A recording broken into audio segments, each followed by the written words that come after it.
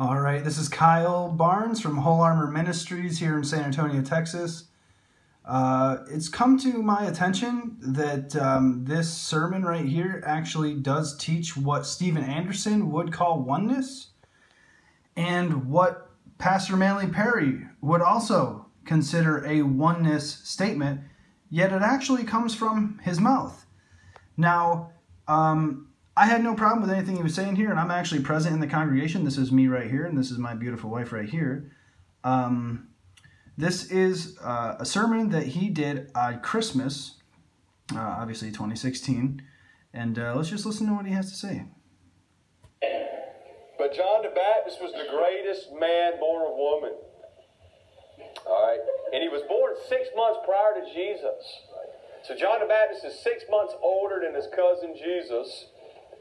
But even though he's older than his cousin Jesus, there's still a lot of similarities between these two babies and their birth. And I want to point a couple of these similarities out to you this morning.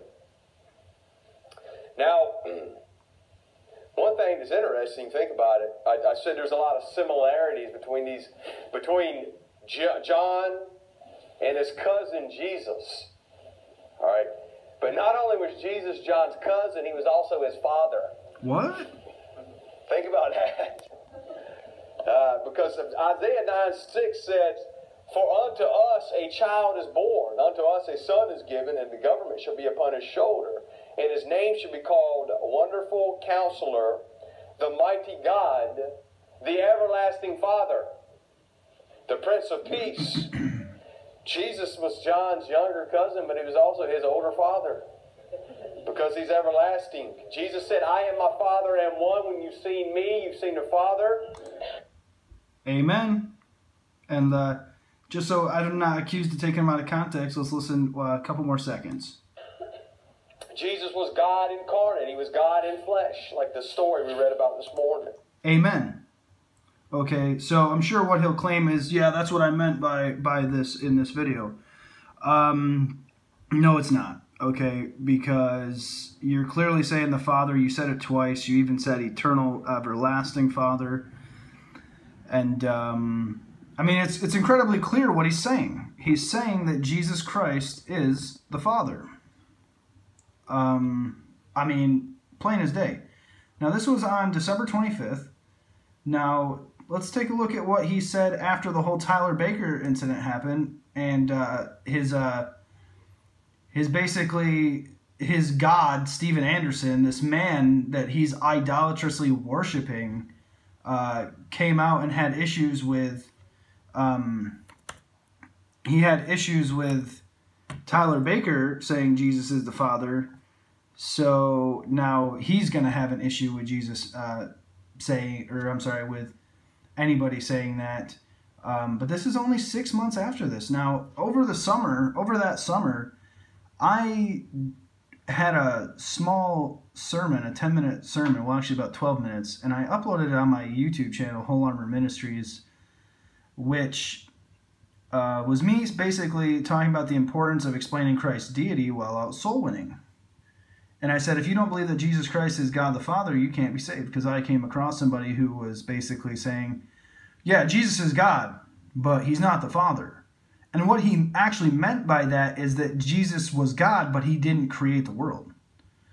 Okay, see, the Father in heaven, when Jesus was talking about the Father to people, it was understood by the saved disciples, the saved followers, anybody saved at that time, and those that didn't get saved. The religious zealots and the Pharisees and everything, they understood that when he was talking about the Father, that he was referring to the Lord Jehovah of the Old Testament. Every single mention of the Lord in the Old Testament was the Father. Okay, and the Bible says quite clearly, right here in 1 Corinthians 8, verse 6, it says, "But to us there is but one God, the Father, of whom are all things, and we in him." Okay, see, there is only one God. And if you're denying that Jesus is that one God, you're not saved. And it says, but to us there is but one God, the Father. Okay, see, the Father is God. The Son is God. The Holy Spirit is God. However, the reverse is also true. God is the Father. All right, and God is Jesus Christ. And God is the Holy Ghost. Both statements are true. And just because it says, and one Lord Jesus Christ, doesn't mean that that's the only time he's mentioned. Okay, because he's also mentioned right here. Because it says there's only one God. And if you're saying that this is not Jesus, you're going to go to hell. Because Jesus Christ is that one God. And if you deny that Jesus is God, he said in John 8:24, therefore, I said therefore unto you that if you believe not that I am he, you shall die in your sins.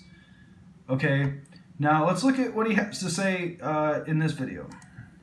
Now, this is one of the main go-to verses that people try to use to justify that Jesus is the Father. This is like the main go-to verse that he's talking about Isaiah 9:6.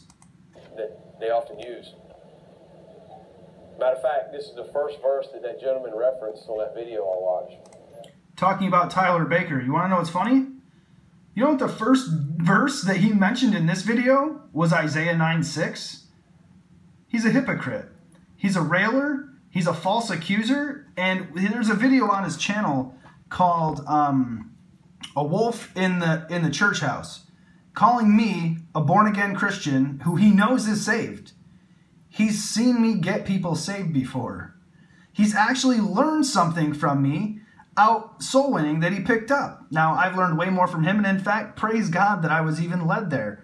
Although, in the Wolf sermon, he actually claims that it was Satan that led me there, but when I went there, I actually learned how to become a better soul winner because I was just throwing verses at people, and I didn't have any structure or flow, you know, and I felt like I just had to convince everybody, you know, I thought everybody was just, you know, I just had to nail it down. I went out with him once and I just nailed it down. But there was one time, the last time I went soul winning with him as a partner, and I explained to the guy, because he kept thinking, you know, yeah, but, you know, I just don't think everybody's worthy to go to hell.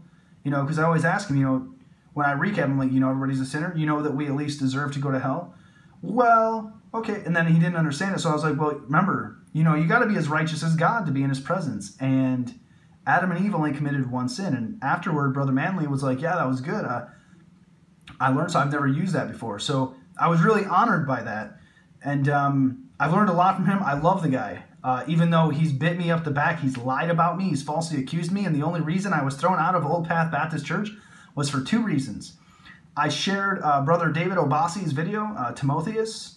I shared his video where basically it says that Steven Anderson is taught the same thing as Tyler Baker, which he did, and he doesn't anymore because he's down the heretic Catholic lane now. But originally he did teach it, and Timotheus has shown that in an Isaiah 9 sermon and in a Trinity sermon. And I'm going to show, actually, because I found these other two, Matthew 21 and Matthew 23 sermons, he actually says it again in these videos. But anyway, let's get back to hearing what he has to say now, 6 months later, about the Godhead, now that the whole Steven Anderson thing has come out. Mind you, this is coming from a man who has a video literally called Why I'm an Andersonite. Not why I'm a Christian, why I'm an Andersonite. So, for unto us a child is born, unto us a son is given, and the government shall be upon his shoulder, and his name shall be called Wonderful. Now let me read that again. And the government shall be upon his shoulder, and his name shall be called, and his name shall be called, and his name shall be called, and his name shall be called. Does it say his name will be, or does it say his name shall be called? What he's implying, and what he's going to continue to imply, is that somehow, somewhere, somebody believes that the list there at the bottom of Isaiah 9:6 is talking about names. No, those are titles given to his name. Now we know that the name mentioned there is the name of Jesus. Those are all titles given to his name. And you listen to what he says. He's going to say something blasphemously here in a second. His name shall be called Wonderful, Counselor, the Mighty God, the Everlasting Father, the Prince of Peace. Now, first of all, the Bible never says his name. Yeah, I'm present for this too. There's my head right there. Father. It says his name shall be called. That means people are going to call him the everlasting Father. Doesn't say his name will be the everlasting Father. Doesn't say he... Obviously, since the everlasting Father is a title and not a name. So why would anybody claim that as a name? It's not a name. It's a title given to a name. If I say, yeah, Randy is my father, you know, his name shall be called Kyle's dad. That doesn't mean Kyle's dad is a name. I mean, what a stupid use of logic. Is the everlasting Father. It says people will call him the everlasting Father. Amen? Now, no. Why will people call him the everlasting Father? Because he is. I'll tell you why. The same reason my wife sometimes calls me Mike Perry. False. His name, first of all, his actual name is Michael Perry. All right? His name is Michael Manley Perry Jr. So what he's going to be talking about is the fact that that's his dad's name. So obviously he's going by his middle name because his dad goes by his first name. But that has no correlation whatsoever. Okay? Because you're a junior and you actually have the exact same name as your dad. And if you act like your dad, yeah, he's going to call you that. But that has nothing to do with that verse. His name shall be called Wonderful. And listen to what he says here in a second when he says Jesus' name isn't wonderful. Now, I know what he meant by that. He's saying, you know, same thing the Jehovah's Witnesses say where it says his name alone is Jehovah. And then it says, where is it? Later in the Psalms, it says his name alone is excellent.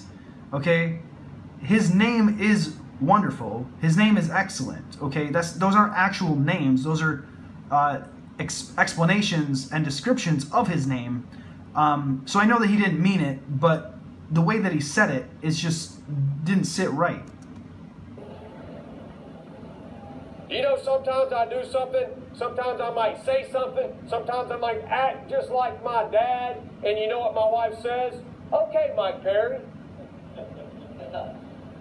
Because I'm acting just like my dad. So why do you think they called Jesus the everlasting Father? Because he was acting just like his dad, amen? No, not amen. And anybody that's amening that probably got judged by God because that's blasphemy. And that's literally what Jehovah's Witnesses and Mormons teach.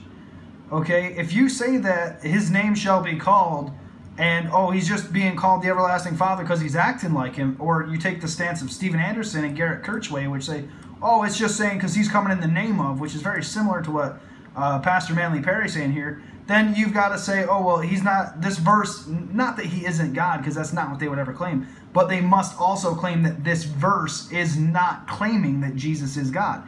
It's just claiming that he's like the mighty God.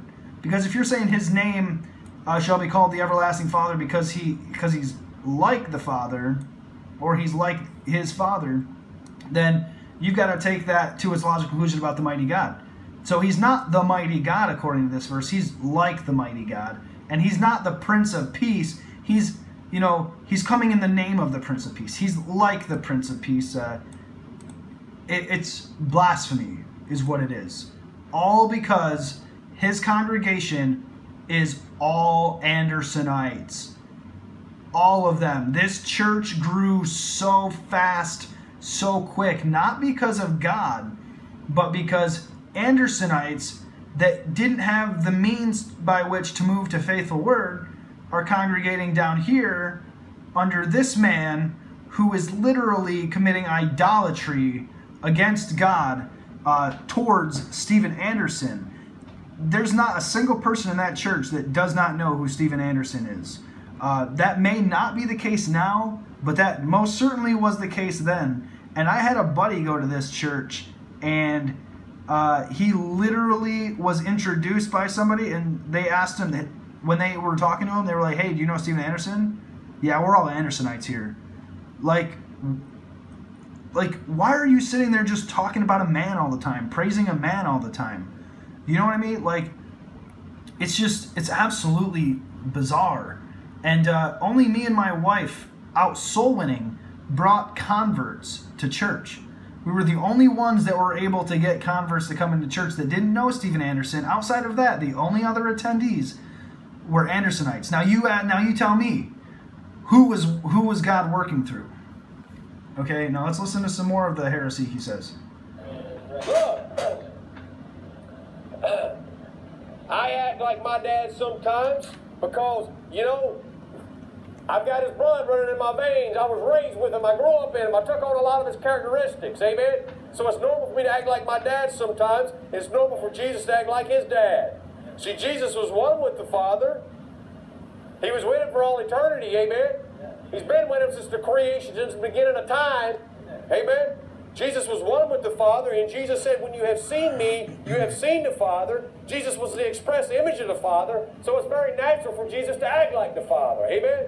It's very natural for people to call Jesus the Father because he acted like the Father. Amen? But look at that. All this is based on his belief that the everlasting Father is a name. The everlasting Father is a title given to a name. The name of Jesus. Because Jesus, according to that verse, his name shall be called. Jesus shall be called the everlasting Father. Period. Second half again. Let's look at that second half again. And his name shall be called Wonderful. Sorry, Counselor, it's shaking the Mighty God, my joints the aren't good. Everlasting Father, the Prince of Peace. All right, now what do these things have in common? They're all characteristics or attributes of Jesus. Yeah. These are not his actual. These are not his actual names. Yeah. These are characteristics and attributes of Jesus. Show me somewhere in the Bible where they called Jesus wonderful. Well, that was his name. Show me somewhere in the Bible. What are you even talking about? You just got done saying that those are characteristics and not names, and now you're acting like they're names. What is going on here? Or where somebody said, your name is wonderful. Or, you know, they wrote a sign and put it over the cross and said, his name is wonderful. They didn't. Jesus' name's not wonderful, but I tell you... Jesus' name's not wonderful? Now, again, I know what he's saying. His name is not wonderful. His name is Jesus. But that is a beautiful name. That is the only name that's getting me into heaven. And even though that's not what he meant by it, I still don't feel good that he just said that. And what they did do, they saw that his works were wonderful because that's a characteristic, that's an attribute Jesus had of doing wonderful works. Amen? Nowhere in the Bible was his name actual wonderful, but what it does say in the Bible is that people saw the wonderful things he did. Now, these are not his actual names, but his characteristics. Jesus is not named wonderful, but he does wonderful things. Jesus is not named counselor. Show me where Jesus is named counselor. He's not. That's a really stupid statement. Psalm 33:11 says, the counsel of the Lord shall stand forever, the thoughts of his heart to all generations. The Bible is where you go as a Christian to get counsel. It's where you go to learn things about life and everything else. And Jesus Christ is the Bible. The Bible says in John 1, in the beginning was the Word, and the Word was with God, and the Word was God. The Bible is God, and the Word of God is God, and Jesus is the Word of God, and the Word was made flesh. So, of course, Jesus is the counselor. That's an easy one. Now, Jesus' name is also the mighty God, and Jesus' name is also the everlasting Father. He's twisting Scripture. But he gives us counsel and he helps us. Amen? Jesus is not the everlasting Father, but he does have the attribute. That makes no sense. Jesus gives us counsel. That's why his name is called the counselor. That's why his name shall be called counselor. Okay? That's why he is the counselor, because he gives counsel.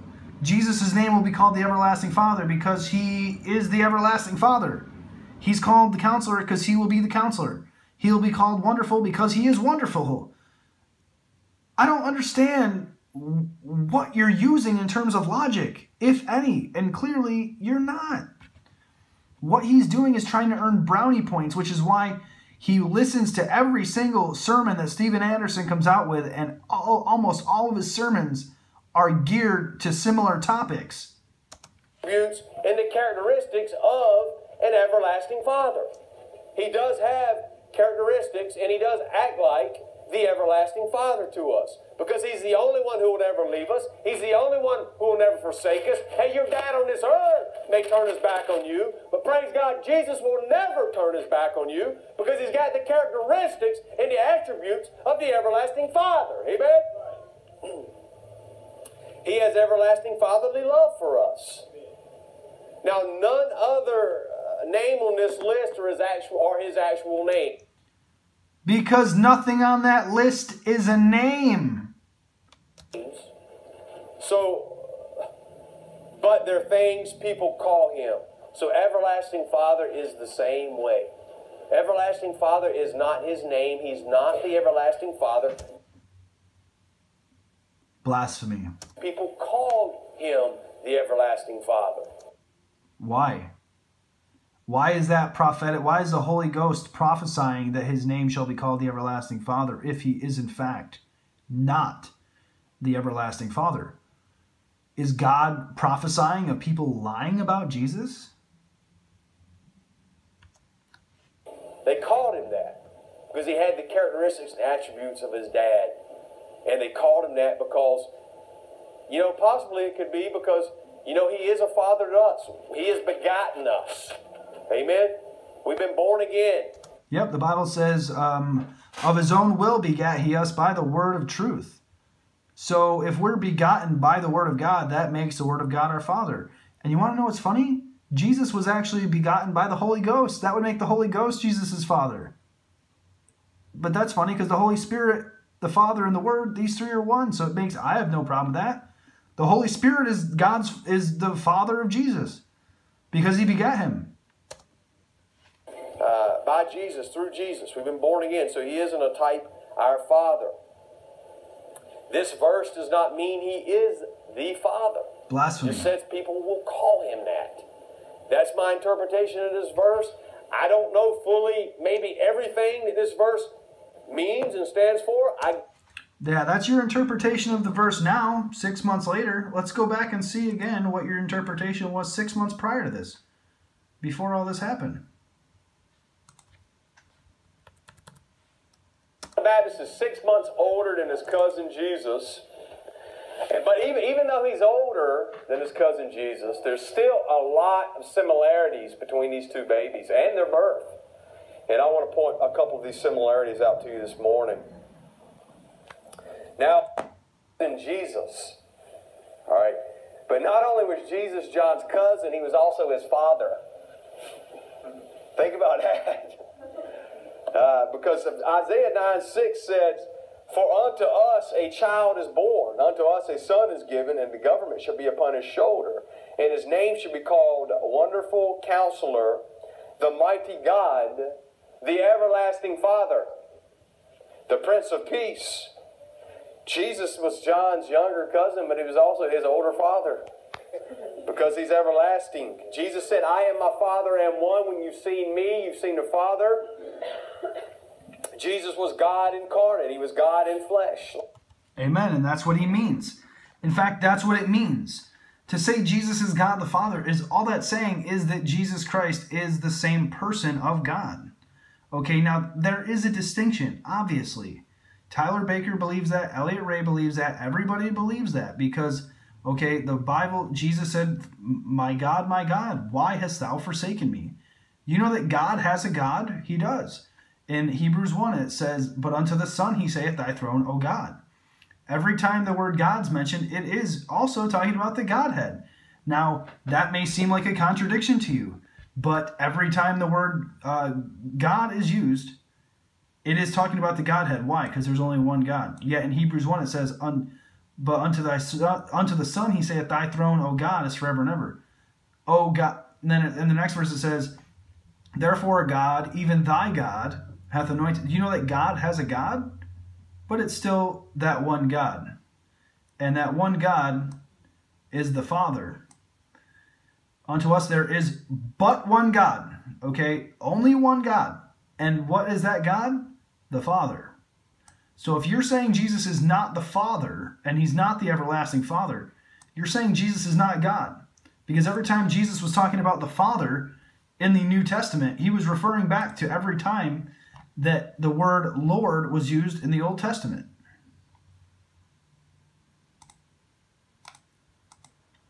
I gave you my honest, humble interpretation, but one thing I do know. No, it wasn't your honest, humble interpretation. It's a complete flip-flop 6 months later based on the fact that Steven Anderson, Alex, I'm making a video. And this is completely, this is 6 months later after this, because of the fact that Steven Anderson came out against Tyler Baker. Had that never happened, he would not have flip-flopped. In fact, a few weeks before this, on a Thursday night preaching thing, which I really miss, I miss this church. I loved this church. I really did. But the Andersonite idolatry, it just got to me. It got to the whole thing, and I'll explain. I'm pretty sure I already mentioned why I got kicked out in another video, but I'm not sure if that video went through. But anyway, so I made a video about the importance of preaching Christ's deity. And he said amen throughout the whole thing. He was saying amen, amen, amen. But then he got a call from Steven Anderson or somebody else that was like, hey, did you know that Kyle also said this? And then he came at me and he called me and he was like, hey, I just got to make sure you don't believe in oneness. No, I don't. Nobody believes in oneness. Oneness Pentecostalism is heresy. Nobody believes that. Okay, we believe that there is but one God, the Father. Period. I mean, I don't know what the issue is. This one verse does not trump all the other verses that I showed you that Jesus cannot be the Father. That's nonsense. John 14, Philip saith unto him, Lord, show us the Father, and it sufficeth us. Jesus saith unto him, have I been so long with thee, Philip, and hast thou not known me? The man, Christ Jesus, was referring of the Father in the first person, as though he was the Father. Why? Because I and my Father are one. That's why. And Brother David Obasi has a video with two of these, and I know I mentioned it in the beginning of this video. So I'm going to just get to this. This is Steven Anderson. Because he said, it was a slip of the tongue in those two videos. Well, here's two more, and I'm sure there's more of them. I'll send my messenger, and he shall prepare the way before me, and the Lord whom ye seek. Now, the word seek means to look for something. Remember at the end of chapter 2, verse 17, where is the God of judgment? Hey, where is he?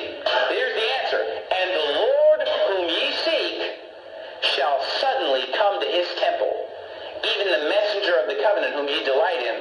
Behold, he shall come, saith the Lord of hosts. But who may abide the day of his coming? And who shall stand when he appears? He says, who can face Jesus Christ? I mean, on this day when he's going to come into the temple, I mean, he's just ridden in on the foal of an ass. I mean, he's just ridden in triumphant glory, the King of Kings and Lord of Lords. He marches into the temple. He marches into his house. And he throws over the tables. Who can abide the day of his coming? He said, no one can face him. Nobody can even lift up their eyes and look him in the eye. This is God Almighty in the flesh. He says, the Lord whom ye seek shall come suddenly to his temple. You see, Jesus is God. Jesus coming into the temple was God Almighty walking into that temple. And so the Bible says here, and who shall stand when he appeareth? Verse number 2, for he is like a refiner's fire, and like fuller's soap. And he shall sit as a refiner and purifier of silver.